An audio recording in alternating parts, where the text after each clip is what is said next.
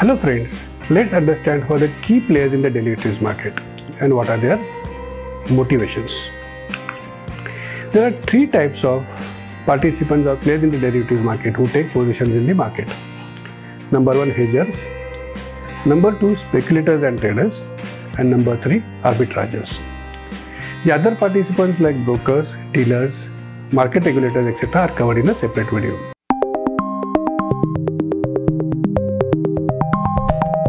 Hedgers are people who are genuinely interested in managing their risk. As you know, the fundamental purpose of derivative products is to help people manage their risk or hedge their risk.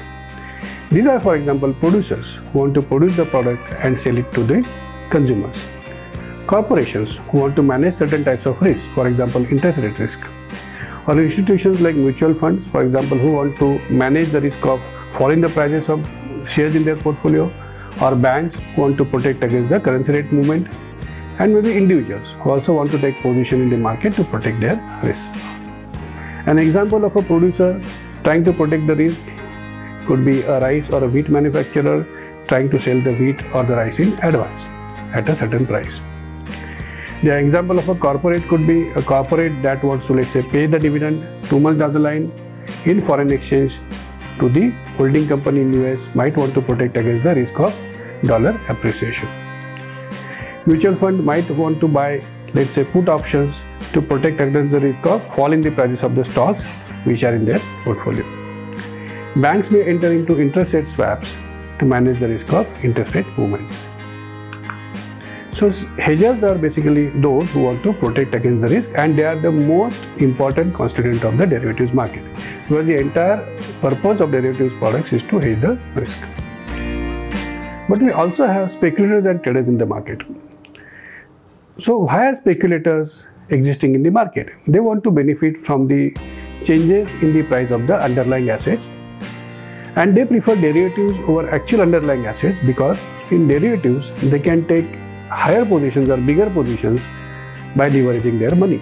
For example, only by paying, let's say, 10 rupee, you can take 100 rupee worth of position in the Nifty through Nifty options and futures. So derivative products offer higher leverage, that's why speculators like it. They are also less expensive at times. The transaction cost of derivatives is very less because these are standardized and they are available on the exchanges. Also, you can execute large size contracts very easily, which means you can speculate and exit your positions very quickly.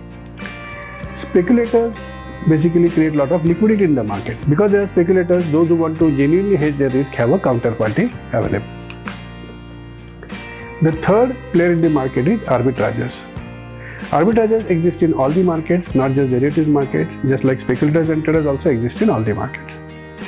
Arbitrageurs are those who want to benefit from the temporary, some sort of irregularity in the market. For example, they want to benefit from the price changes or levels at one point in time with the other point in time, product price differences in two different markets, and so on and so forth. These opportunities disappear very quickly. You want to buy a product at a lesser price somewhere and want to sell it at a higher price somewhere else. Everybody will try to do that and the prices will come back to the same level. So you have to be very fast in executing your arbitrage trades. Arbitrage opportunities also create a lot of liquidity in the market, which helps the genuine hedgers. So I hope you have been able to understand these three players and their motivations. It will help you identify investment opportunities for yourself also in the market. If you found this video useful, please do like this video. Share with your friends, also subscribe to my channel. Thank you very much. Cheers.